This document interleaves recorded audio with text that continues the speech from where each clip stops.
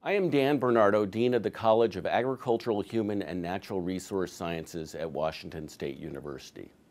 I work with a team of researchers to provide service to Washington's food and agriculture industry through our partnership with the federal government. Our research is the backbone for Washington's strong ag economy. WSU essentially serves as the research and development arm for the state's food and ag sector.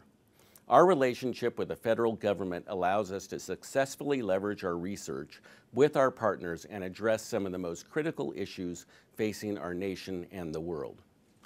The work our researchers do increases food production to feed a hungry world, ensures food safety and food security, improves the economic environmental sustainability of food production, and develops alternative fuel sources to power the planet and foster energy independence. The federal dollars committed for research supporting food and fuel development are an investment in meeting the needs of our shared constituents, farmers, businesses, and the consumer. For agriculture, we're in the middle of a perfect storm. Congress has passed a temporary extension of the Farm Bill without critical appropriations, which will cost our research programs millions. The federal government is operating under a continuing resolution, and a potential sequestration is looming within days. All will impact the ability for WSU's researchers to provide the necessary research to support our $46 billion ag industry in Washington state.